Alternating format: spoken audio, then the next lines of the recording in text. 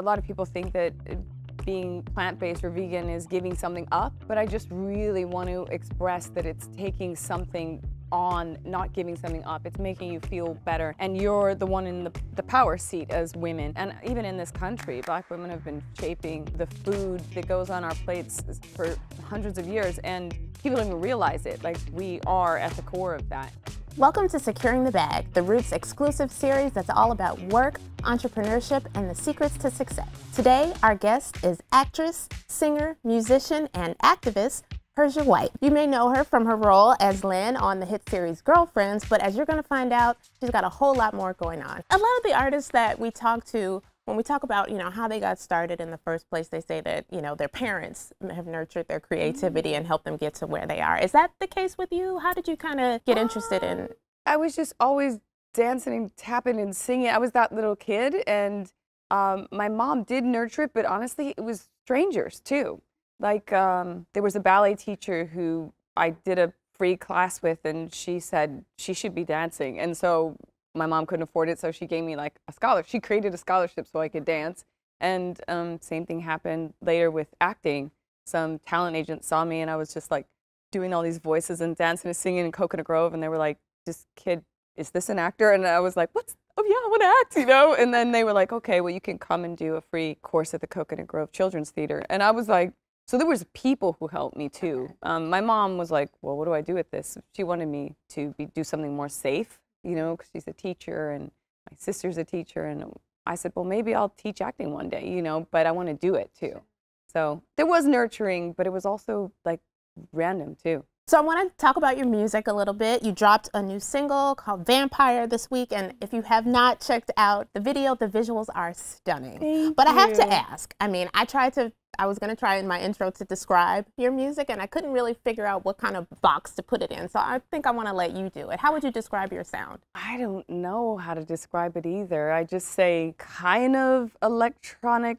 If you know what trip hop means, like from back in the day, not many people know what that word means. It's like I think about Tricky when I like and Massive Attack and those old that kind of vibe. It's like slowed down hip hop in the way of the beats. I'm in love. I'm in love with a vampire. So what inspires, your music? You're getting ready to drop a new album called Shades of Black on June 30th. Yes.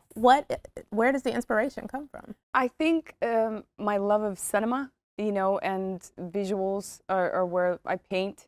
And so a lot of it comes from visual landscapes. So a lot of it is soundtrack oriented. That's what I wanted to do because I love making film, and I directed the video and wrote the video too. So I see a lot of potential with the combination of visuals and music, and a lot of it's inspired from, but also it's inspired by love, I think. Emotional landscapes inside of you that get to be expressed sonically. It's the most pleasing thing ever. And I stopped doing music to do acting, and then it's been really nice delving in to doing this album. And it started on a strange, because it was before the pandemic, I wanted to do it, and then everything kind of shut down. And then I was like, okay, I think all of us are changed after that. And I had a lot to say and felt a lot. Plus I lost some people, so I lost some loved ones. And so that is it's cathartic. So you're in town, you're speaking at the Vegan Women's Summit, Yes. And you're talking about why Black women are the most powerful plant-based consumers. And I think you're right, thinking about that. I mean, in most households, it's the Black woman who's controlling everything from the shopping list to what goes into the shopping cart and ultimately ends up in the home. So what was your message? I think the message is that, we don't realize our own power, and to take back our power. A lot of people think that being plant-based or vegan is giving something up, but I just really want to express that it's taking something on, not giving something up. It's making you feel better, and you're the one in the power seat as women. And even in this country, Black women have been shaping the food that goes on our plates for hundreds of years, and people don't even realize it. Like, we are at the core of that. And if you can change the perspective of the women and they start cooking it and making things delicious, because I think that's how my husband turned vegan. Was he said literally it was just because you cook well. he said, kept going, what's that? Like, I want a little bit of that. And then we taste things. He was like, okay. And then he finally was like, I want to do what you're doing because you're doing really well. And this tastes really great. And so I think the cooking and what we do in the kitchen and convincing kids and husbands is probably the core of true change. Because if you just change yourself, that's one thing. But to help your family change, I managed to get my whole family, like my mother, my sister, my brother, my daughter, my husband, to slowly turn vegan or vegetarian, like all of them. And I never thought that was possible because back in the day, everybody was like, what? Like, no, you get extreme resistance. And I was like, all right, I'm just going to keep making delicious food, pushing forward, changing the narrative. Yeah, I mean, you talk to Black people and you mention the word vegan and you know, they might turn their nose up or think it's something that's weird. But lately you've seen that it's kind of catching on in our community with people like Tabitha Brown and Pinky Cole, who I love, Slutty Vegan is my favorite. Yes. Why do you think it's becoming more popular in our community? I think because Black people, I think in America especially, when you go, hey, check this out, and this community wakes up to truth, it's like, it's hands down a massive change and shift. It's revolutionary. And unlike other communities that are kind of resistant to, you know, I just feel like we know what it's like to have the wool pull over our eyes. And when you're trying to clue people in, I don't know, I've had a lot of success in the past with, you know, working against the food industry, targeting urban communities for fast food and liquor and cigarettes. Like it's targeted, and you realize that you are being targeted as a consumer, and your dollars and what you put in your mouth is part of a political system in place. I think that's it's mind-blowing. And your families are dying, and you have diabetes, things that you don't need to have. That's revolutionary. So when we find that out, I mean, the people change, and then they get excited about it, and then the shift is occurring. And there's so many young these Gen Zers are blowing my mind. I just love it so much. My daughter said, Mom, you and Lynn were just a little before your time, is what it was, because we used to get so much heat. Yeah. You know, and then now they're just like, they're so bold. And I mean, are you a Gen Zetter? You look like. Oh, no. No? No. Okay. I think we check the same box. Okay, but you know what I mean. There's Yeah. a new generation that's just like, what? And curious and ready to make change. They're not afraid. One of the obstacles that I've noticed, just anecdotally from talking to Black people, one of the things that stops them from totally adopting a plant-based lifestyle is they think that it's too expensive. Is that true? Can you be vegan on a budget? I mean, it's kind of like people used to say that to me about fashion. They're like, you need a lot of money to look nice. And it's like, well, to do it easily, yes, because it's all in Whole Foods and it's expensive if you want the fancy stuff. But also that's a little more processed anyway. If I just came back from living in Budapest for 7 months, and I'm gonna tell you, we have so many conveniences here in America and food, and it's very, very minimal and very plain. There aren't all the vegan options that we have. It's very, very minimal. And I learned to everywhere I go, I just learned to cook better. I bring spices with me, and it's all about spicing. Yes. And I was eating just, you know, vegetables, beans, rice, and tofu and tempeh. And I'm used to like a lot more fancy stuff here. You got all these restaurants in New York. It's like so nice. But it made me healthier. There was no eating out, very little. There's fast food, but I don't want fast food. But I think that it's about how you cook, how you approach it. There's farmers markets, and rice, beans, and like veggies cost a lot less than expensive meat. And if you don't get hooked on fast food, you know, your palate starts to change. You really enjoy these things. It's about cooking. Really, it's about cooking, because some of the base meals are about how you marinate spices and make things savory. And I don't eat bland food. I think that's another misconception, is like I'm going to be having steamed veggies all day. No, it doesn't have to be that way. It is really lean for me because I've gotten used to enjoying things that aren't oily anymore or over processed, and your palate gets like picky. It goes back to what we used to be, which is eating stuff from the earth, and it tastes great when you savor it up. But Sure. I just tell people, if you hang in there, know that your palate will change. Do you have a specialty, like a specific vegan dish that you can just throw down in the kitchen that is amazing? Yeah, I would have to say, well, there's two. One is breakfast, but the other one is Italian.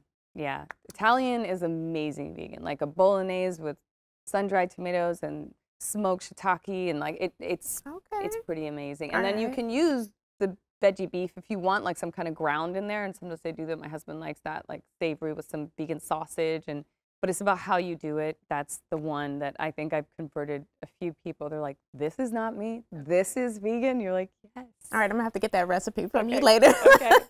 It's been 15 years since Girlfriends ended. Now, you guys teased us with a little mini reunion in I that know. Blackish episode, and I now I can't know. stop thinking about it. I know. Do you see any kind of reboot? You know, I wanted something, or even just like a finale film, like people kept asking. And as a writer and producer now, I have tried, but the rights are not owned by us. It's very complicated because it's owned by Mara and the studio. And if those entities don't want it to happen, or they're too busy with other projects and don't want it to happen, then it can't happen, because we've all actively said, yeah, we'll do it, especially since we hear people want it. Hello. We thought it would go Yes. away. Actually, after 2 years, I was like, no one's going to want that in like a year or two. And then No. it's like Let me tell you. 15 years later. Come on, guys. Yeah, I will watch a rerun anytime I can. Why do you think we can't get enough of you guys? I mean, I can watch the episodes to the point where I can almost sometimes recite the lines. Why can't we get enough of you guys? Oh, I think it's the chemistry. I think when we get together, like even on Blackish, we were laughing so hard going, it was like a day didn't pass. It was scary. It gave me goosebumps because I would hear like Tracy's voice and I'm like, she's such a part of my daughter's life and my life that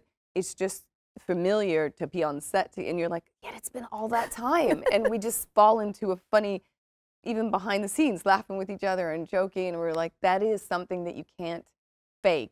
You have that or you don't, just like a relationship. Like Sure. it's there or it's not. And then I just think that, you know, depicting Black women differently, the way the different tones, the different vibes that people have, I don't really see that happening. It's still this, I think it just happened and sort of we slipped by the studio system a little bit.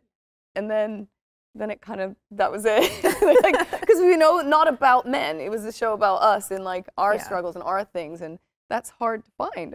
Everybody wants to make it about the family unit, which is great.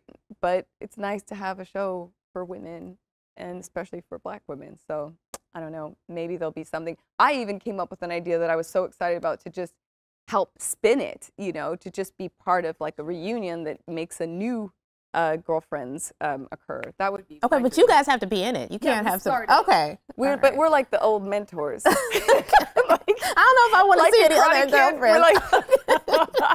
we like, you know, tell them how to use beauty products and navigate the world of men, but, you know, let something else occur. I don't know. So let's imagine that it's happening. Where do you think your character, Lynn, what would she be doing? Would she still be kind of freeloading all her friends? We talked about this and we were like, no, Lynn will be the successful one. Like, I like you know, like that. her music took off in like Japan or something, like not here, you know, love like it, I love it. she got something going on. And then we were talking, we've all discussed this, like it would be really fun to have Lynn not be the one, but the magic of this world, this, you know, nowadays that does happen. People who don't have anything one day, they get an idea and it goes viral and She'd be like a vegan influencer on Instagram or something like that. I could see it totally. yes, in Japan.